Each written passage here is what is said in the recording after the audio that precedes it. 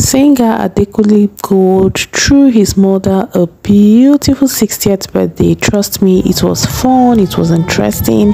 He gifted her a house, he serenaded her. Simi was present, Falz the bad guy. In fact, let me stop talking and let you enjoy. Hey, if you like Yoruba or Wambe, trust me, you would like this.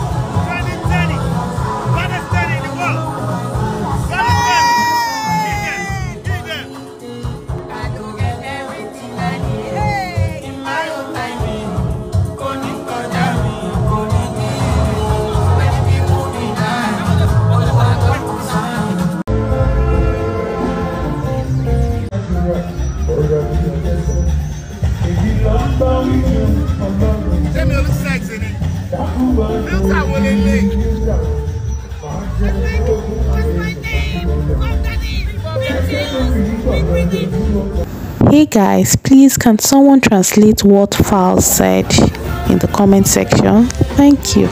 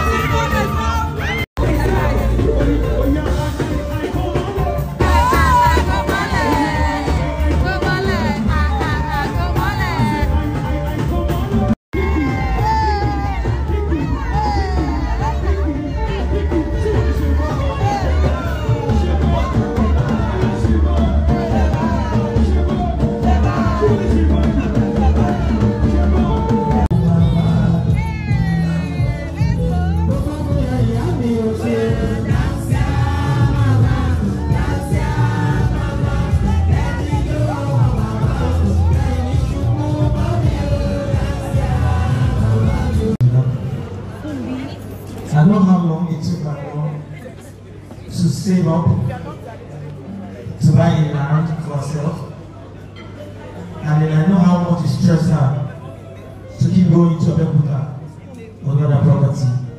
I know what the house costs. I know the problem it costs in a marriage and everything. But all of that's behind us now. She has nothing to worry about anymore, thank God. Mommy, today, on your 60th birthday, I have this gift for you. Open it.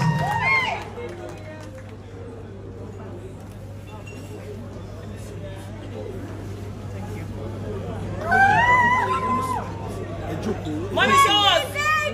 Mommy, show us!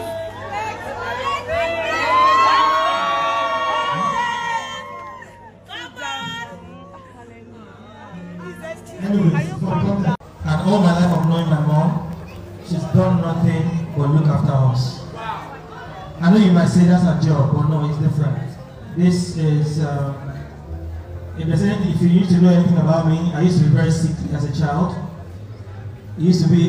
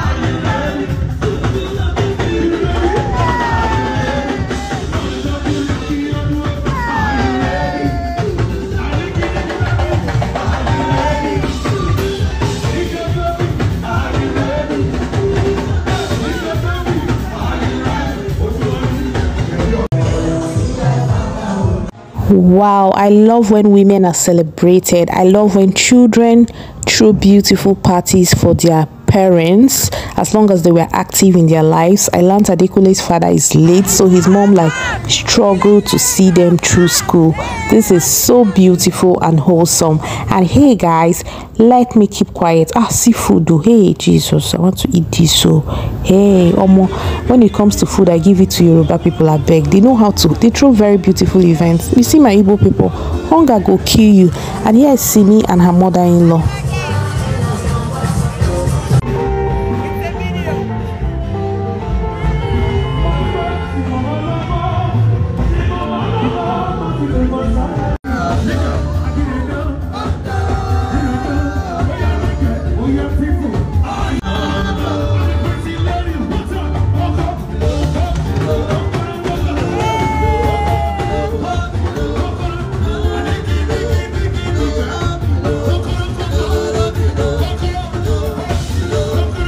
And here we have Adekunle's daughter, Dija.